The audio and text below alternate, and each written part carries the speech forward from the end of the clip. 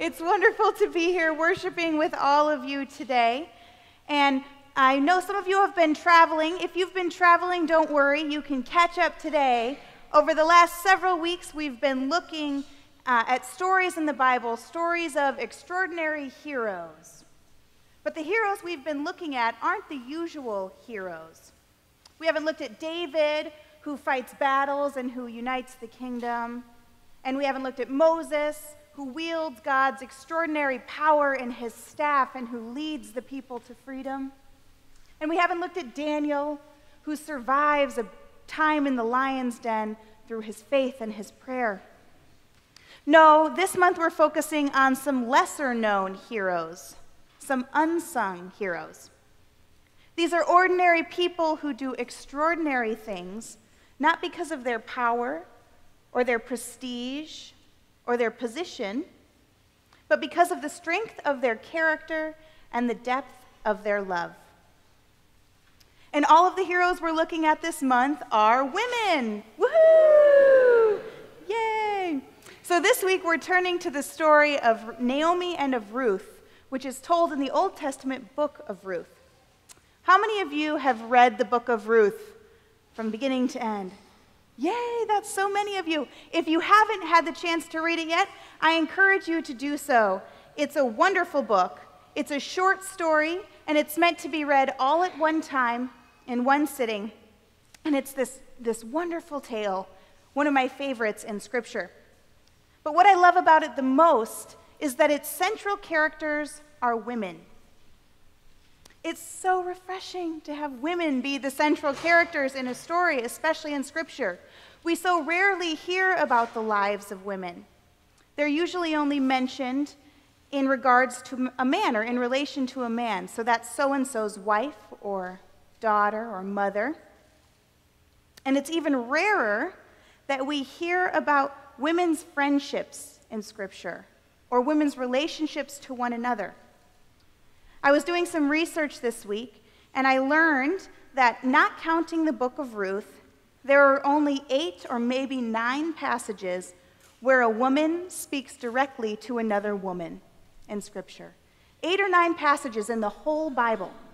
And sometimes it's one person talking and the other person doesn't even get to talk back. And of all of those conversations, 8 or 9 times that women speak to each other, every single one of those times, can you guess what the subject of the conversation is? It's a man. Every single time. Whether it's a husband or a son or a father, the subject of conversation in those other passages is always a man. Yet here in the tiny book of Ruth, it's only 4 or 5 chapters, there are more verses dedicated to conversation between women than the rest of the Bible combined. In this tiny little book. Here we have a whole story about the lives of 2 women. And it's not 2 rich women. It's 2 poor, vulnerable women, widows, with little hope and little hope of redemption. These are women of different ages, and they're women of different ethnic backgrounds, and yet they come together, they bind themselves together, and they use their wits to survive. These 2 women make a way where there is no way. They're able to save themselves and take initiative because of their total devotion and total trust in one another.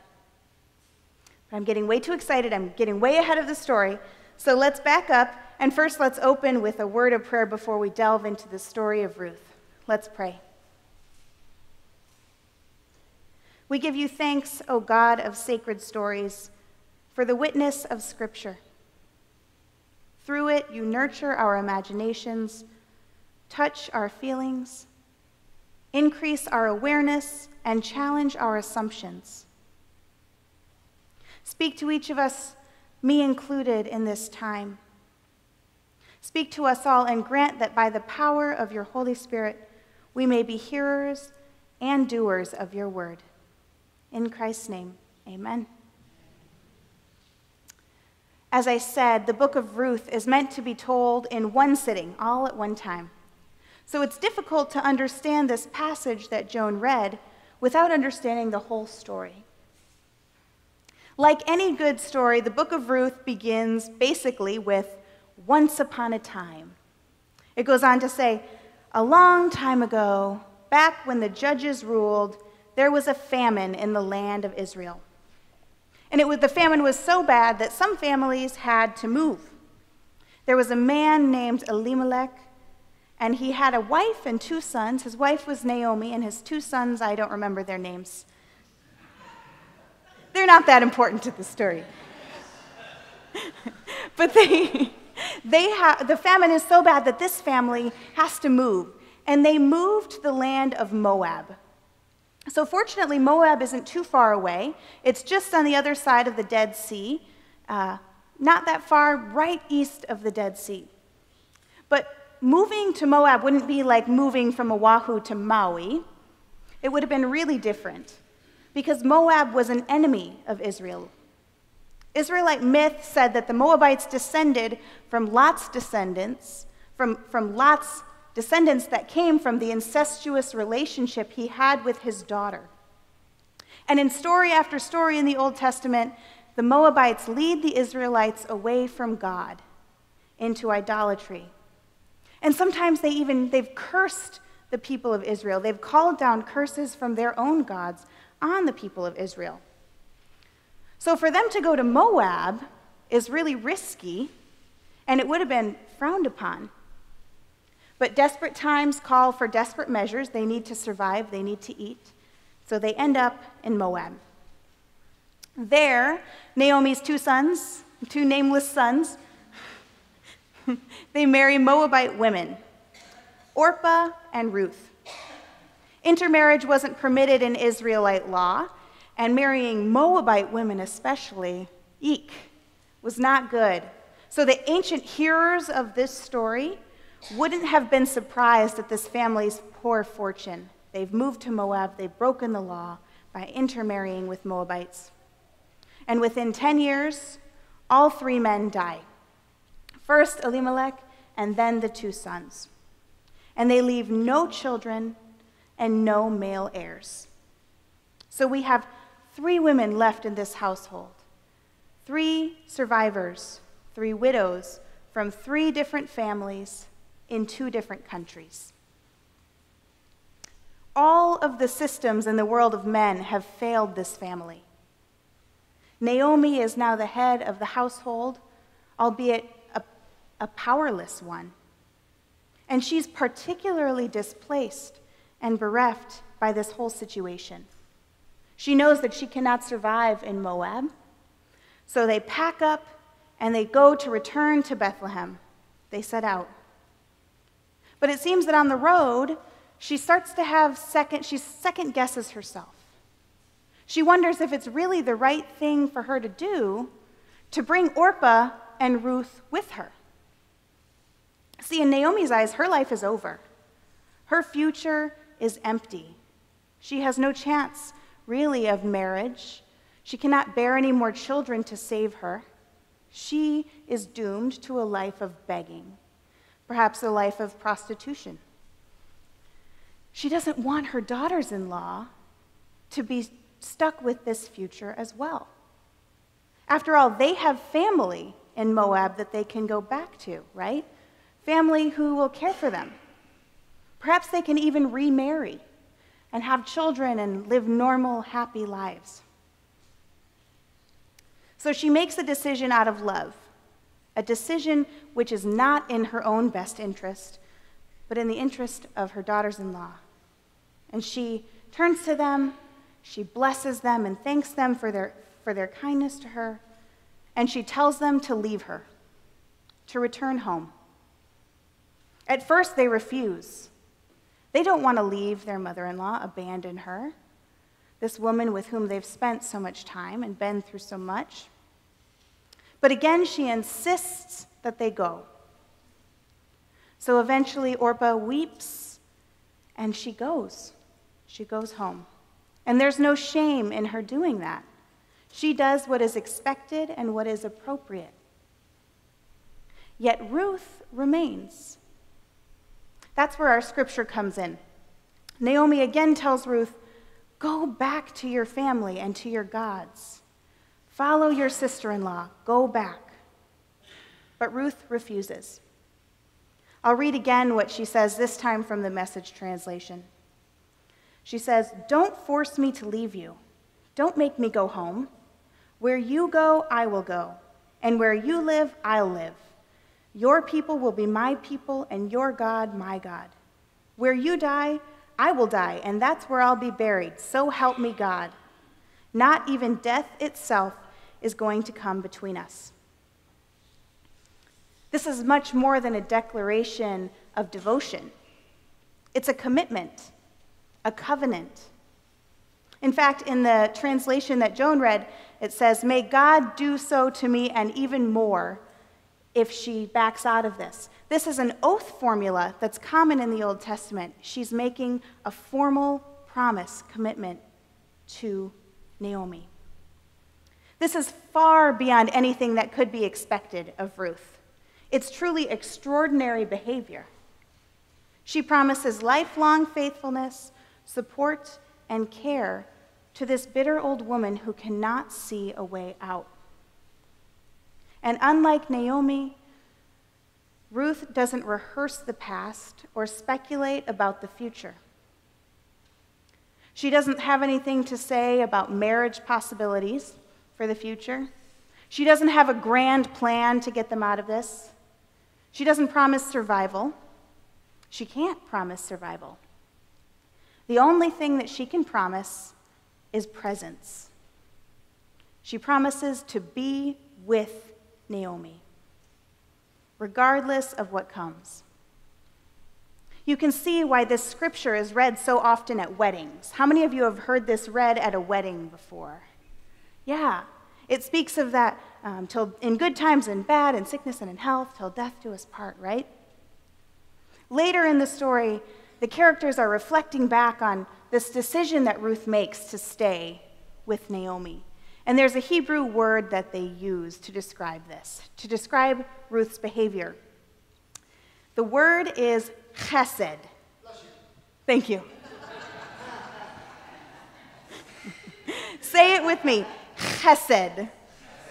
You really got to get the phlegm going to make it effective. Chesed. Chesed is a word that's difficult to translate into English because of the depth of its meaning. It's loving kindness. It's a steadfast love, a loving bond between people or between God and people that's marked by kindness. It's loyalty, given out of total care and love for the other. One scholar said, chesed is love in action. It's devotion, unconditional tenderness, and true selflessness.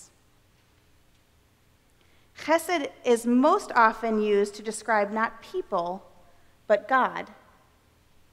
The way that God relates to God's people, the way that God cares for God's people. Lamentations says, the chesed of God never ceases. God's mercies never come to an end. Chesed is of God. It is a divine trait, a trait that comes from God. Once in a while in Scripture, though, a person acts selflessly and lovingly enough to have their actions described as chesed. And here it is in the story of Ruth. You can imagine the surprise of the ancient hearers of this story when they hear that it is a Moabite woman who is described as acting with chesed toward an Israelite widow. Ruth shows this kind of chesed that can transform the people and the world around her. And sure enough, it's her chesed that begins to turn the tides of this story. As she continues to faithfully love and care for Naomi, working for her good each and every day, her chesed begins to transform Naomi's heart. Naomi begins to move past her bitterness, and she can suddenly begin to see the possibility of a future for herself and for Ruth. Ruth's chesed helps her to see the good and the potential that still exists in her world, in the world that Ruth is creating for them. And so with this change of heart, the two began to work together. And they begin to develop a trust that is built around mutual chesed. The story of Ruth and Naomi has a happily ever after. But I'm not going to tell you what it is. And I'm not going to tell you how they get there, because I really want you to read it. I want you to read it. But the point is that chesed, that steadfast love and faithful commitment, that is what makes the difference in their story. It is the hallmark of their tale. And it is in Ruth's chesed that we see God's chesed. It's in her chesed that we see God's action for good in the story. See, God doesn't overtly act in the story. God doesn't part the seas, and God doesn't speak to them. In fact, it seems that God is absent in the story. Naomi says God is absent in the story. But God wasn't. God was present with Naomi. God was present with Naomi in the form of Ruth. God was working through one of God's people, as God so often does. I think that's what makes this story so meaningful for me, so relatable for me. In the darkest times of my life, or the hardest times, I have never had God show up in a burning bush. Have you? Anyone? A burning bush. When I was deciding which college to go to or whether or not I should move to Hawaii, I never had a pillar of fire and cloud appear before me and direct my way.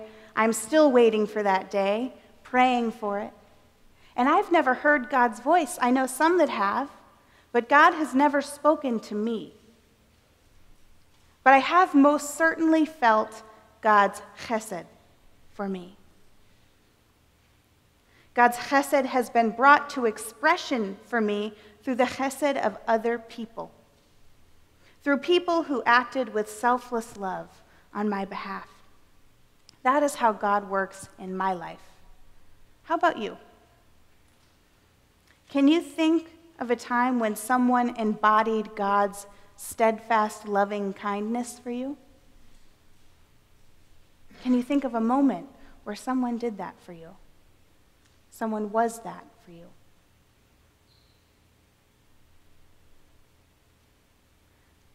Reverend Catherine Williams writes that chesed is not just at the heart of God's relationship with us, but it is also at the heart of our discipleship today.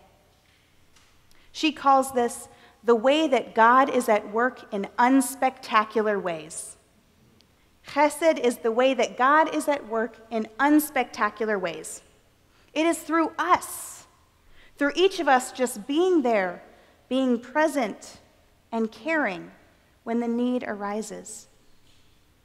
God's chesed is embodied by the people of God when we devote ourselves to not letting others fall through the cracks.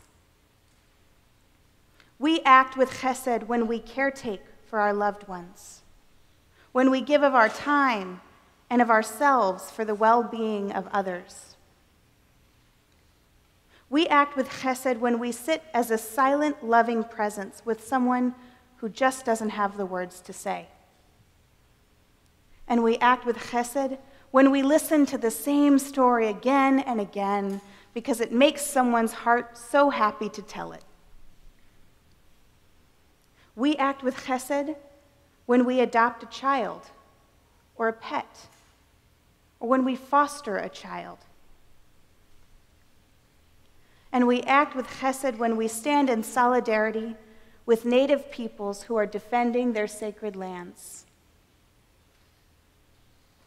And we act with chesed when we fight for migrants whose basic human rights are being denied. And we act with chesed when we provide a safe space for someone to just come and be, to rest, a place where no one can harm with words or with actions. My friends, this is the call of the church, to live with chesed. It is the call of humanity, to treat one another with loving kindness. And Naomi's life depended on Ruth acting with chesed.